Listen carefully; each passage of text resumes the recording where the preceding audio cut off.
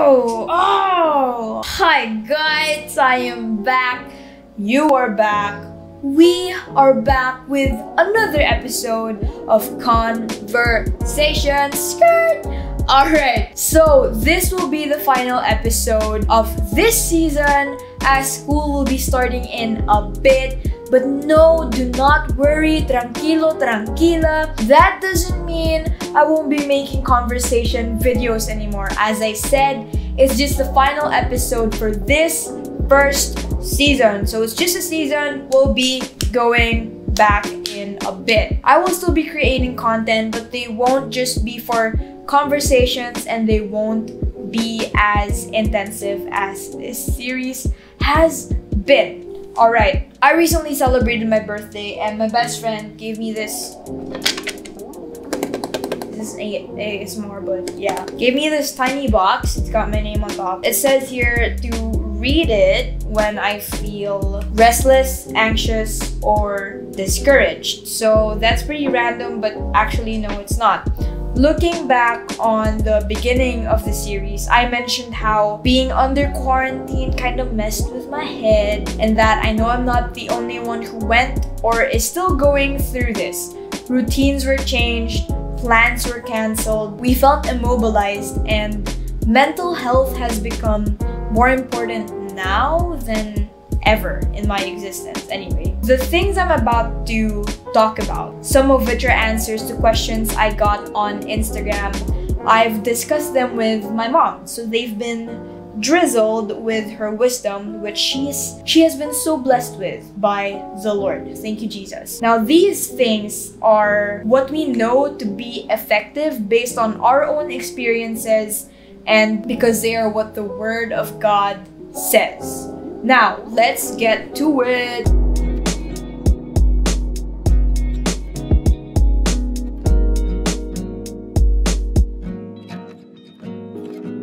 As I said, mental health has become so important today. You can see so many people talking about it online. The difference between our generation and my mom's generation is that back then, it was a lot less talked about because they would actually go out to play or to socialize, unlike now, because of our generation's longing for attention, which I believe is true because of social media. Now, social media makes or allows you to stay home and see a world that's not real. Although in a literal sense, there's nothing wrong with seeing the world out there through social media, which is great because I love traveling and miss it so much. So I basically just like travel through social media. But the essence of social media, which is really to connect people, is somewhat already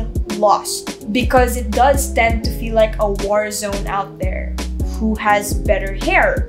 Who has more followers? Who has met who?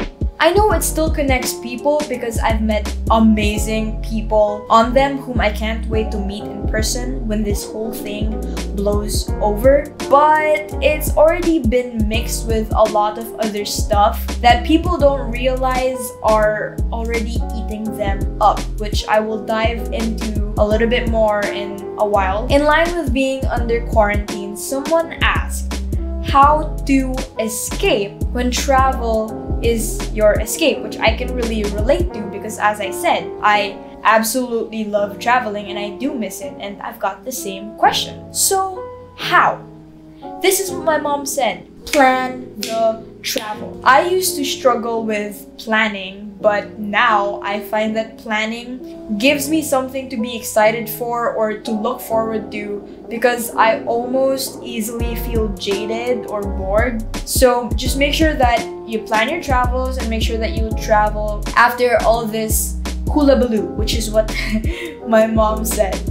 Or you could also do things that you haven't done yet, but you've always wanted to do. Like what I'm doing now. I'm trying to be a little bit more active on YouTube. Or discovering or rediscovering your hidden talents just so that you have an escape.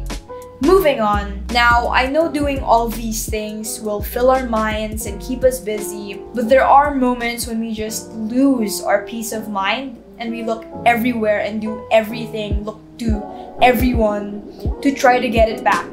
But the thing is, we shouldn't mind our peace. Meaning, let me finish, don't think about it too much. That is trying to get peace. Sometimes in pursuit of peace, you just add stress to your life. Wait, let me finish. This is when resting in the Lord comes in. Rest in the fact that He loves you. Don't worry and just anchor your thinking. Set your mind on things above. Jesus loves you, so you can trust Him and just completely rest in Him because He will take care of you. So you have no peace of mind because you fear that you won't be at peace. The bottom line, guys, is fear. For example, you worry that you won't be able to pay your bills. If you're a believer, it's as if you're not believing that God is your provider. Or not exactly not believing, but like maybe you've forgotten that God is your provider. So it's important for you to know who God is and who you are to Him. You feel alone? Remember that He is Emmanuel. He is with you. Know and hear His word. Ask Him what His word is for you in a day. Then meditate on that. I've got a couple verses that I place in my reminder, so I'm just reminded about them every day. And they just freshen up my mind whenever I see them in the morning, and it changes my whole day and my outlook on that day. It could be a verse in the Bible app or a simple quote that you see on Instagram. As I mentioned, God speaks to you in different ways, and go by the Spirit. It's a personal thing, you know, through a personal relationship with God. This is why we have to be careful who we listen to and what we watch, what we allow to enter our minds, who we follow, and especially because of the existence of social media. So, someone said on my Instagram poll that whenever dark thoughts, we're moving on, pop in their head, they feel intrigued and like it, even though they don't like it. So they do know that these thoughts are wrong. My mom said that it's the devil, yo. I mean, he's trying to mess with you because he knows that God has amazing plans for you and your life. Resist the devil and he will flee from you. You have the power to do that because you have the power, the Spirit of Christ in you. You don't have to be intrigued. You don't need to touch fire to know that it will burn your hand, right? When you see fire, you don't touch it and like it. So don't wait until you realize that you're already burning. Fear is a spirit, and remember that God did not give us a spirit of fear, but of power, love, and of a sound mind. I love you guys. I just want you to know this, okay? Okay, speaking of which, I've been seeing posts on Instagram and Twitter talking about toxic family members. My mom's response to this was, shake it off, shake it off. She didn't sing it though, I just had to add that. Okay.